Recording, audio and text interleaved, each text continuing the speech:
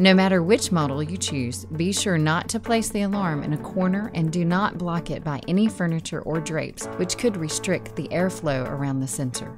Once the product is selected and you've determined the locations, installation is pretty simple. It doesn't require many tools. If the battery is running low, the unit will start to chirp repeatedly, about every 60 seconds.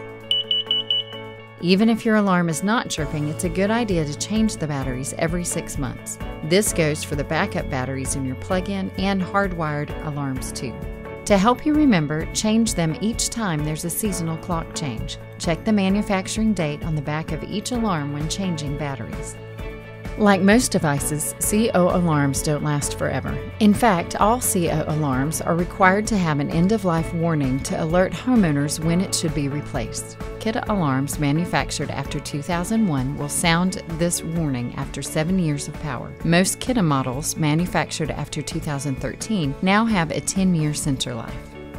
Once an alarm goes into end-of-life mode, it will chirp every 30 seconds. Newer models will chirp twice every 30 seconds. Check your user's manual for details about your specific device. Regardless of the beeping pattern, to beat the beep, replace it approximately 7 to 10 years after initial power-up.